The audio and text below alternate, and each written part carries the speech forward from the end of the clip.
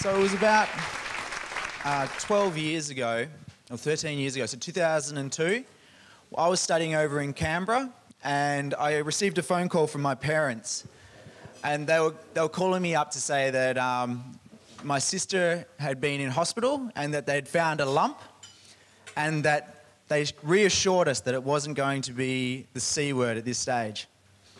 And then I received a phone call the very next day from my dad telling me that, well, basically calling me in tears, saying that it was in fact cancer, and she was 14 years of age and they'd found a tumour in her hip.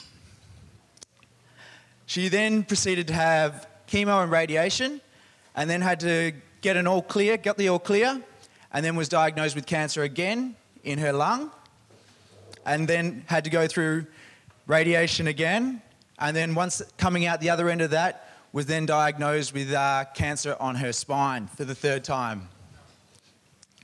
At the age of 22, she actually came out the other end after having her third lot of treatment, which was chemo and radiation again, and was all free and ready to take on life.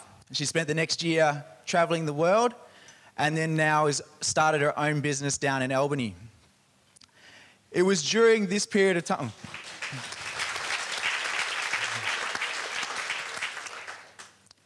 Through those very long years where she was going through treatment, not once did she complain or say, "Why me?" She always had the brightest personality, and it actually really brought her out of her shell. She used to be quite a shy, nervous person, and now she's a go-getter and has a zest for life. So there were positives that came out of it. It was also a massive inspiration for me, and one of the main contributing factors of why I decided to take on the 2013 Busselton Ironman. I decided to affiliate myself with the Council WA and raise money for the Council WA, which I believe is also what Dot's Place does as well, in affiliation with Council WA. But like I said, in 2013, at the very beginning of 2013, I'd never ran or cycled a bike. I was with my wife and two dogs, Lani and Buster, who weigh a combined total of 3 kilos each. One is a Pomeranian and the other is a Choodle. Try and look manly walking those dogs along the coast. I turned to my wife and I said, "I want to try running." And she's like, "What? Here? Now? Why?" I was like, "Why not?" So I set off. I wouldn't have made it more than a single step before my artificial leg flung off into the air. I used my face to break my fall along West Coast Highway, and my dog Buster ran off. There was two girls on push bikes that were so horrified by what they'd just witnessed. They avoided eye contact, said nothing at all, and continued on cycling by. I turned to my wife, who had tears streaming down her face. Of laughter, of course. She thought it was the funniest thing she'd ever seen. I collected my leg, hunted down my dog Buster, and I called it a day. Now, quite simply, I could have quit there. I could have given up. That could have been me. Running was too hard. It was too difficult. And 28 years prior to that, I'd been telling myself, as an above-knee amputee, running is not for us. We don't run. It's not the sport that we're designed to do. But I didn't stop there. I came back and I tried again, and I was able to get a little bit further. Able to keep the leg on this time, which obviously helps. And I was able to get a little bit further the next day, until I vividly remember celebrating the first time I ran 100 metres. How many people can actually recall the first time they ran 100 metres? And then I was able to work myself up to a couple of 100 metres, and then 500, and then a kilometre, and eventually 5Ks. And it was around this time I said, "Hey, I'm going to try doing one of those charity fun runs." And as some of you may know, I'm affiliated with the HBF run for a reason. You may have seen me running along the telly with a few followers. And so I signed up for the HBF run. They had two options. There was the 4K and the 12K. So I thought, well, let's skip the 4. We'll go straight for the 12. I had one goal, was to be able to run the 12K without stopping. And on that day, I finished 12K in just over an hour and a half. I had chunks of skin and blisters from where my leg had just rubbed the flesh off for running for that period of time. But I finished without stopping. Just to go back a little bit, as you may know, I am missing one leg. And before I was born, my parents had an ultrasound and they said that everything checked out okay, and then I came out with one leg. I would have assumed that 2 arms and 2 legs would be one of the major checklist items on an ultrasound. But it did work really well, especially when my sister was going through treatment and I was in the Council WA at Ronald McDonald.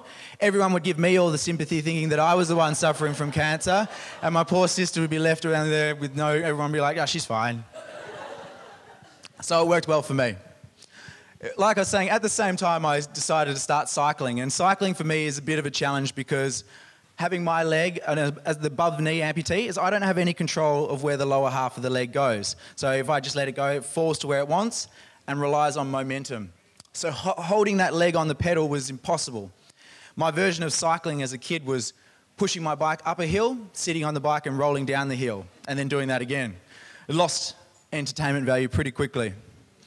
But I came across this technology of cleats where a shoe actually locks your foot to the pedal.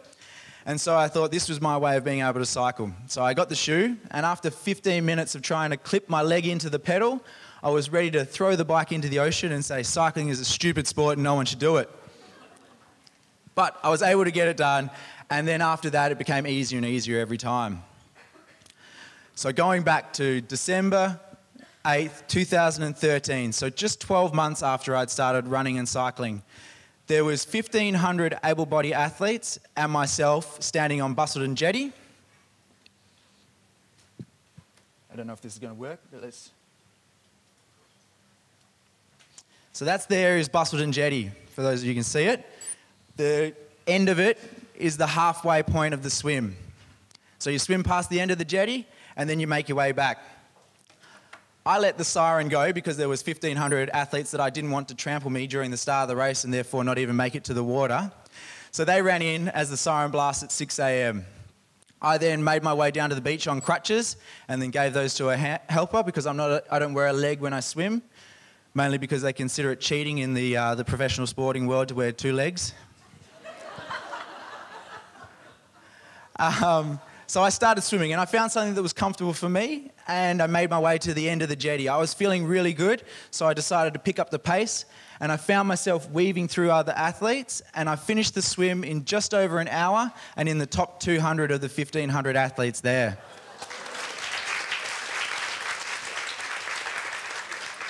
Obviously wasn't a lot of strong kickers in that year. I grabbed my crutches and I made my way up to the transition area where I swap onto my cycling leg, get my bike ready and set off on the ride. Now, as you just heard, the ride is 180 kilometres. My drive from Perth to here was 150, so it's just a little bit further than that on the bike. It was 3 60-kilometre laps. Leading up to the event, the furthest I ever rode was from Perth to Mandurah and back, which is also about 150 kilometres. I jumped on the bike and I started riding. It was a beautiful day. It was about 25 degrees and no wind when I started. I did the first lap and it was starting to get a little bit uncomfortable after 60 Ks, and we still had 120 to go. The wind started to pick up a little bit and it was starting to get a bit warmer, and I finished the 120 kilometres. Not feeling so comfortable anymore, starting to well and truly hate cycling and cut in places that you don't want to be cut in from the saddle and rubbing. I come through and I finished the third and final lap in just over 5.5 hours, give my bike to the support staff and say, you can keep it. Make my way to transition, swap to my running leg and get ready for the short 42.2 kilometre marathon. Leading up to this event, the furthest I'd ever ran in training was 21.1 kilometres. So I knew I could get halfway. The rest was just going to be up to the mind and willpower. So I set off. And I consider this the most entertaining part of the race to watch from a spectator point of view. Because we've been riding for 5.5 plus hours, our legs are literally programmed to go in a cycling motion, yet we're trying to run. We look highly uncoordinated, and I reckon it would be very entertaining for the spectators. But after a couple of Ks, it warms up. Also, to give you an understanding, a lot of Ironman athletes consider the halfway point of the race the 21K part of the run. So they consider the first half is the swim, bike, and 21K run, and then the second half is getting through the 21Ks that follow it. I finished the first lap and I was feeling, somewhat comfortable for someone who'd been exercising for 8+ hours. And I come through and I finished the second lap. I'm now at the furthest I've ever ran before, and we've got 21Ks to go. I come through for the third lap. At the 30K mark, I can feel that my little toenail is no longer attached. And every time I land on that shoe, it slides backwards and forwards. But hey, we've only got 12 Ks to go. So I set off. And every 2.5 Ks, there's an aid station where you can have something to drink. And I was eating watermelon at that stage because it's the only thing I could stomach. And my goal was to make sure that I ran from aid station to aid station. So during the aid station, I'd grab a drink and keep walking. Every time that I came through an aid station, it got so much harder to start running. I couldn't stand still because then everything would cramp up and I'd probably just fall to the ground, seizing. But to actually mentally will myself to start running again, got a little bit extra step every time that I would wait. One of the things that gave me a little bit of a pep in my step was when there was an incredibly fit young man that was walking, and I ran past him and he was like, "You've got to be freaking kidding me." Such a jerk. And I was like, "Hey, how's it going?" Made it a little bit easier to run. Every time I passed a two-legged person, I had a little fist pump moment. I managed to make my way to the finishing chute, gritting my teeth and giving it everything that I possibly had. And it was during this time the thoughts of my sister were a massive inspiration for me. Understanding what she had to go through and without complaining, and this was something that I chose to do where she didn't have a choice, and there are plenty of other people that are worse off than me in the world that do it without complaining. So I managed to suck it up and run down the finishing chute in 11 hours, 49 minutes and 20 seconds.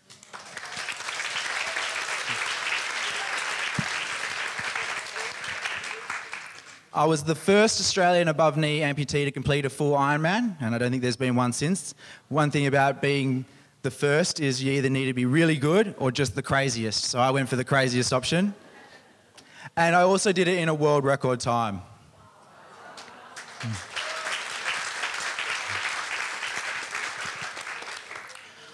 It was around this stage when I fell in love with it. I'm just going to give you guys a little bit of an idea of what the life of running for me was like. This was me when I was running in the HBF run. So this is my everyday leg.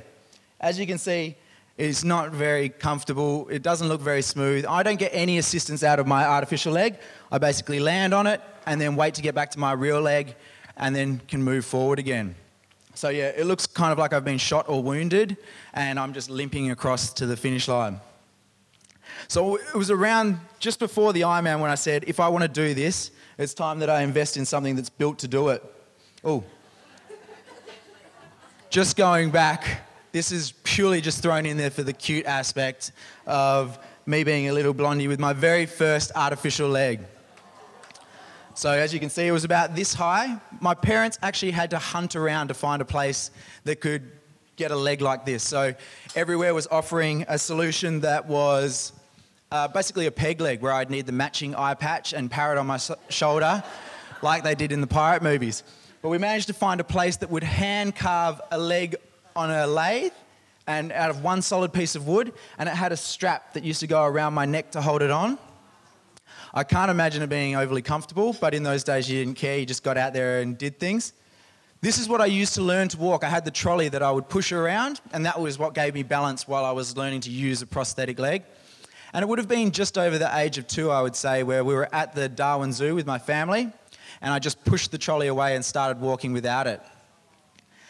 Obviously, my parents weren't too concerned about me losing another limb because the Darwin Zoo is renowned for crocodiles, and I was walking around unassisted. So this is the carbon blade leg. Now, I bring it out because I consider it the Rolls Royce of artificial legs. So just one second. This is what fell over just before when... But it's okay, it's pretty tough. So I will do it without the mic at the moment. I'll give you an idea of the technology, guys. So this piece of equipment is phenomenal. I call it a blade leg or a running leg. It was made famous, as we were discussing over there, for some not so good reasons and some good reasons. The difference between me and Oscar, and the fact that I don't own a gun, is that he's a double below knee amputee, so he's symmetrical. So he has the ability of being able to have the same equipment on both sides, and it's quite efficient. Me being an above knee amputee, I don't have the knee, so I therefore can't control the lower part of the limb, and I'm not symmetrical, so one side fatigues completely different to the other side. Just to give you an idea of the cost, so this little rubber shoe is $400 for that, and wears out quite quickly. The carbon fibre blade is $5,000 and has a 2-year lifespan. So it's actually starting to deteriorate at the moment because I've put a few Ks on it. The knee is $6,000 and the total leg cost is $20,000. And like I say, lasts for about 2 years. So this is an investment as an above knee amputee that you have to make without even knowing if you can use it. You have to go, hey, I want to try running, but I've got to make a $20,000 investment to see if it's something that I can potentially do. But it worked out okay for me. I'll show you the difference in running with the carbon fibre blade. Also, to give you an idea, it took us 2 hours to get that shot. The photographer made me do sprints for 2 hours. I've never been so sore after doing a training session. The Ironman was less work than that photo right there. So this is me running with the blade leg. Now, I'm not saying it's her fault, but my wife was driving the car, so when it speeds up and slows down, I have to try and keep up with the car.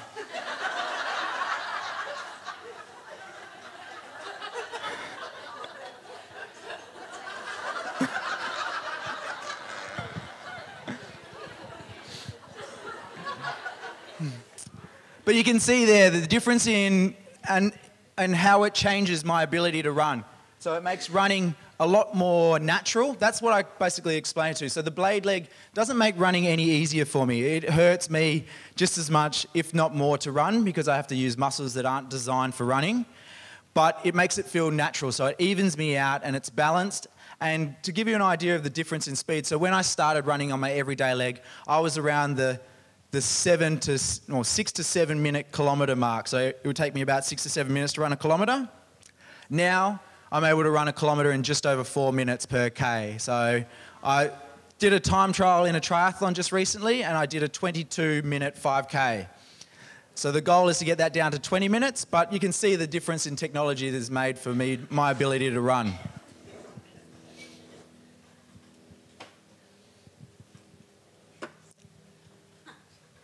Swimming for me was something that I picked up quite naturally. And contrary to popular belief, I am able to swim in a somewhat straight line with one leg. But it was also, I'm working very hard on technique here because I knew I was being filmed, so I was even more focused. But it was the part for me that I found easy. And during school, that was what I used to kind of fit in. So sport was always my way of being able to prove that I could do anything that anyone else could. And swimming was where I was able to shine. I got selected to go to inter-school for my school, and was something that was really quite enjoyable. I was never disciplined at it until I went down this path. So it was around this time, so towards the beginning of 2014, when I discovered that triathlon was being introduced in the Paralympics in 2016. So this means that it's never been in the Paralympic sport before, and that I'm part of the group that could pioneer this sport and be one of the first Australians to represent our country in the Paralympics. Thank you.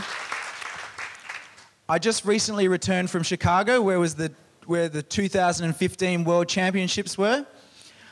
This race did not go ideally for me. In fact, it was probably my most horrendous race that I've ever done. The distances for the Paralympics are different than the Ironman. So it's called a sprint distance triathlon, if there's such a thing. It's a 750 metre swim, a 20 kilometre bike ride and a 5K run. And the idea is to do it flat out at 98% until the run where you try and vomit over the finish line. I'm at about an hour and 15 minutes now to do that, and the goal is to get down to about an hour and 10. In this race, my cycling leg was actually falling off during the whole bike ride, but I managed to keep it together, and I ran down the finishing chute, ranked 6th in the world.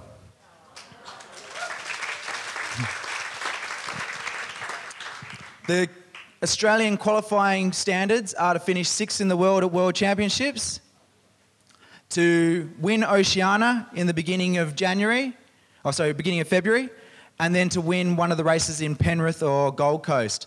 Now, both of those are highly achievable, and I've done the hardest part, which was finishing 6th in the world. So if everything goes well, I'll find out at the beginning of next year if I've qualified to represent Australia. And I'd love for you guys to join my journey and follow it through my social media. And also, if you do feel like being able to contribute to the journey, you're more than welcome to sign up to get one of my No Excuses hats, which will just be over there. You can just write your details down and I can send you the information. So, yeah, thank you very much for your time, guys. Enjoy the rest of your day.